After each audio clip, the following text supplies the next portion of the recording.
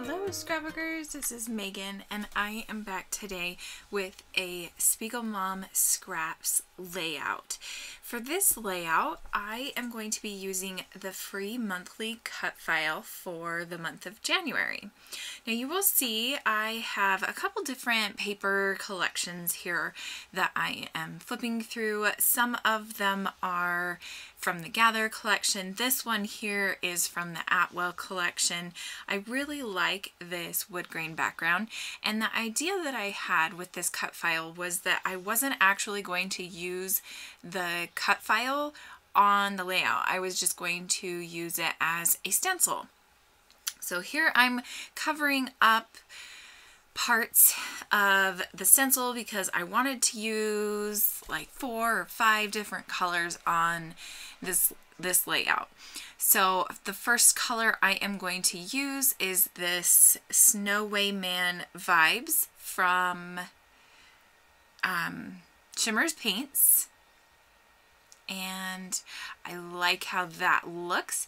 And then I cover it up and I'm going to pull out, I think it's No Yokings colorings, and this is where it kind of screws up and it doesn't work out as well as I had wanted. The yellow was very saturated and it kind of went all over on the background paper. It didn't really stick to just the pattern that the stencil is. So I was kind of bummed that I, ruined that background paper. So I did the whole thumbs down thing. And so now here I'm just going to decide to just use the stencil itself, or the cut file. And I really, really love how this turns out. And I'm glad that it ended up like this because I really do like it. So here I use Bed of Roses Spritz, and then I also use Well Blew Me Down, which is a bluish kind of teal color. I also pulled out Moody Mauve colorings, and I don't really like the way that turns out, so I'm going to end up putting my photo in that bottom left-hand corner. So here I'm using more of the No Yokings, and I think I'm going to add a little bit more of the Bed of Roses, and then that is going to be it for the cut file. And here you can see I'm just kind of cleaning off those little bags that I had. So I tried adding a little bit more red to that bottom. It didn't work out as well as I had hoped it would. And so I am just going to put my photo down there, like I said. Okay, so now I am just going to set aside the cut file and let that dry because it was quite a bit wet. And I am doing this at night, and I am going to come back the next day and finish it up. But for now, I'm going to start layering and trying to pick out my different pattern papers to go behind the photo. So here I have this photo of my middle son Brennan when he was about 2 years old. We went to an art festival on the river, and it was for the kids. It was very interactive and the boys loved it. They had so much fun. I've done quite a few layouts on this little event that we went to. I'm not sure if I scrapbooked all of them on, like if I posted the videos on YouTube or anything, but if I have time, I will try to post links to the videos that I do have scrapbooked and process videos for. So you can see here I'm just spending some time using or layering papers behind my photos. I really like this Liberty paper. That is from the C'est La Vie collection. That is one of my favorite background papers. I absolutely love that one. But I was thinking that I might want to use it as another layer behind the photo.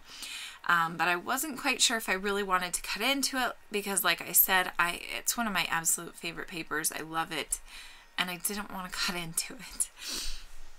So here I decided to do some outlining of the papers, and Now here I have brought in a couple more patterns from another collection. I think that is the most recent, not the newest Maggie Holmes collection. What was the last one? Now I can't even remember what it was called. But I think that's what that floral paper was from. I could not decide which way I liked it though. So I am going to fuss and fuss and fuss with this paper and the placement of it behind the photo.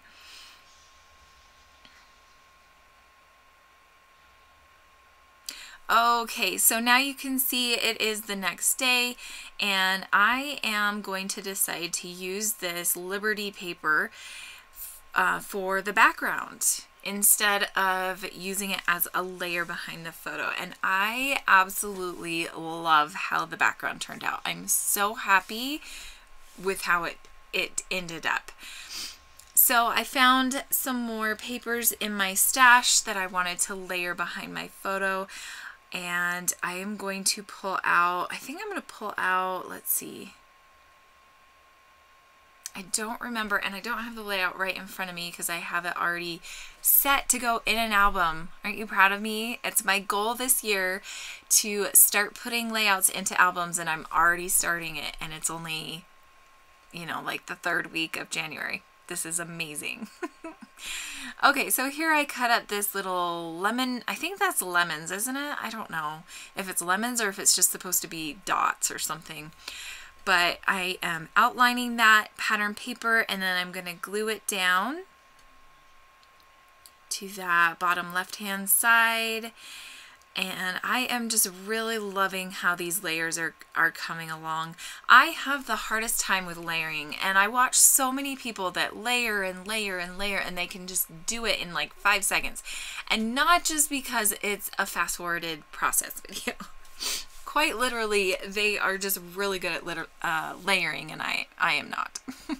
Okay, so I thought this paper, I think this is from the Take Me Away collection, and I thought it would be really pretty just to kind of do a little border up at the top and then at the bottom. I did make the border at the bottom a little bit skinnier, and I was thinking at first maybe I shouldn't cover up that number 27 on the bottom right hand corner, but I decided it didn't really matter too much.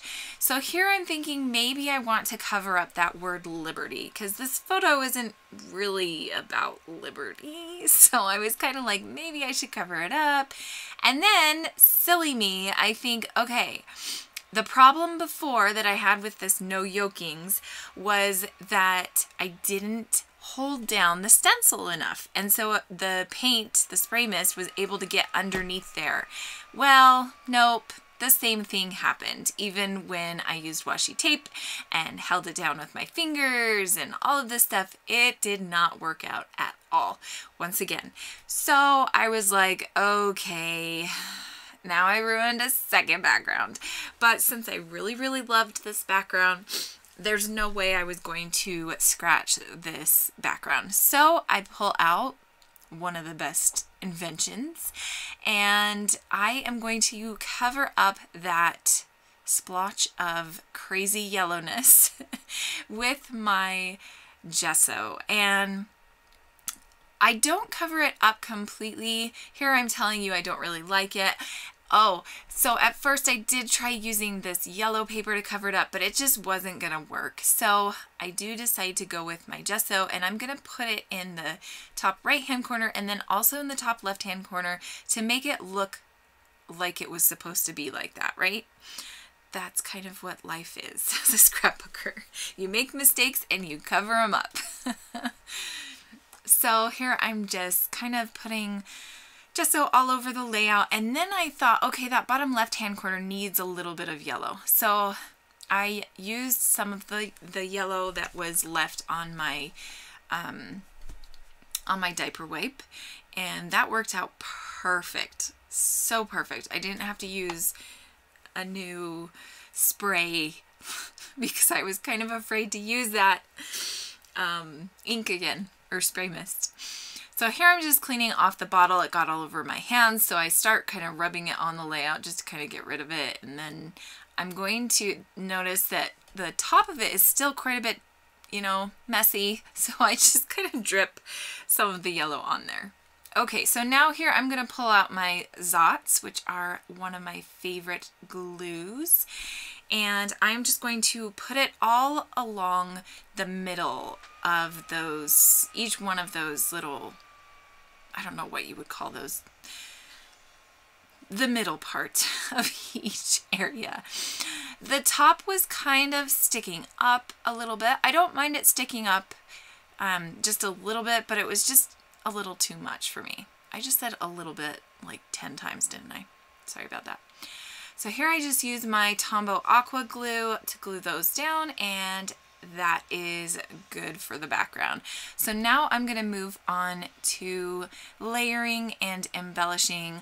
I do feel like I need to layer a little bit more on the background of that photo. And I really do like this lemon dot paper, that's what we'll call it, and this plus sign. So I am going to do the outlining on these two papers, and then I am going to place them up at the top. And that plus sign paper is more teal than the blue sprays, but it doesn't really bother me. I actually kind of think I like it because it does match the teal and the other pattern papers behind the photo. Okay, so now here I have pulled out some of my Maggie Holmes and Take Me Away embellishments. These are the Take Me Away wood veneer, and then that cute little acetate is from the, I think it's from the same collection as that one floral paper, excuse me, that I couldn't remember what collection it was from, but it was one of her most recent ones. I don't think it was Bloom. And now this, oh, Gather, yeah. Haha. So that was the Gather collection that I'm using along with some Take Me Away and Say Lovey.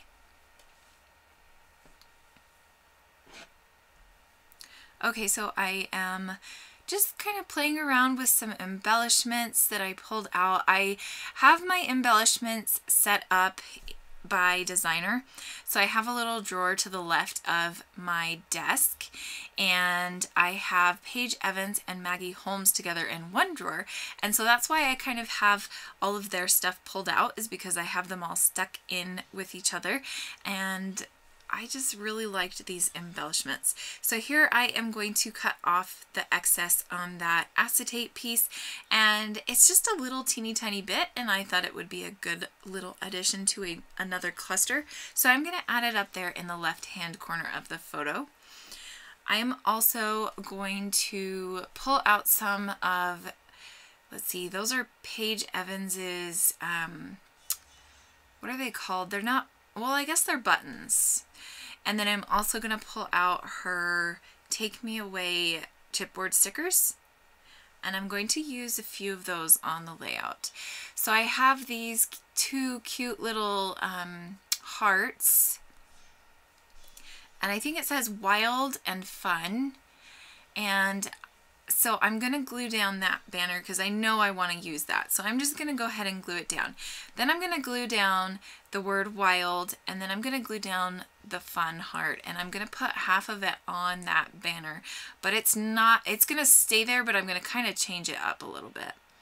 Okay, so here I am going to glue down this heartwood veneer, and I'm going to use my Tombow Aqua Glue, which I love my aqua glue, but I think I'm going to pull that up, and the aqua glue is really good if you aren't sure if you want to stick things down immediately. So I'm glad I used the aqua glue on that, but then I'm going to end up pulling out my Zots and using that in the end. Okay, so now here I'm pulling out a couple different sequin mixes. I still wasn't quite sure which colors I wanted to go with, so I did pull out that pink pack, but then I am going to go with this Too Cool For You sequin mix. And I really, really love the blues and the yellows and the oranges in this mix. So here I am cutting down that little glassine bag which you can get that in the shop. So I will leave a link below to my blog post, which will have all of the links to everything that I used from the shop. So now here I just washi taped the top of that bag closed, and then I glue it shut with my ATG gun, and then here is where I'm going to have to wipe the aqua glue off of there and just use my Zots, because it wasn't, for some reason aqua glue is really picky about what it sticks to, and it wasn't going to want to stick to that glassine bag for some reason. I don't know why. Sometimes it does and sometimes it doesn't like to stick to glassine. Okay, so now I am all done with that sequin mix bag, and I am going to pop up this word, and I think it says fun, right? Wild fun. I think that's what it says. I'm going to use one Zot on one side and then also a 3-dimensional sticker. And now here I'm just kind of dumping out the sequins. I'm going to glue the top of the glassine bag to the top here, just kind of like a tag. But I didn't want to add a tag just because the tags that I have are more of an off-white color. Jody does sell tags in her shop as well, so you can head on over there. I will leave a link to her shop below so that if you want to go check it out, you can. Okay, so I don't know what I ran off to go do here now, but now I'm back, and I'm going to start gluing down all of these sequins in these 3 cluster areas. I'm not going to make you watch it all because it always takes a really long time to glue them down, no matter how many you use. Okay, so here now you can see I'm all done with the sequins, and I'm just going to add some spritz, and then I'm going to be done with this layout. I do forget to add the title, so you will see in the photos the title that I did decide on after I had stopped the video.